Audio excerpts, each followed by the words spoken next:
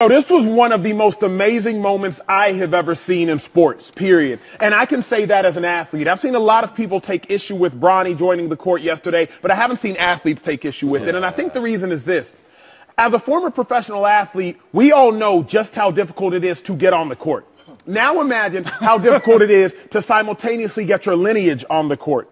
3.6% of players that play in high school go on to play in college. Then only 1% of players in college go on to play in the NBA. So not only did LeBron James end up being one of the 5, 2, 1 best players of all time, but now his son was good enough to put himself in contention to get on the court as well. Say what you will about how talented Bronny is, but what you cannot deny is that Bronny was good enough to give himself an opportunity to get to the NBA and get on the court.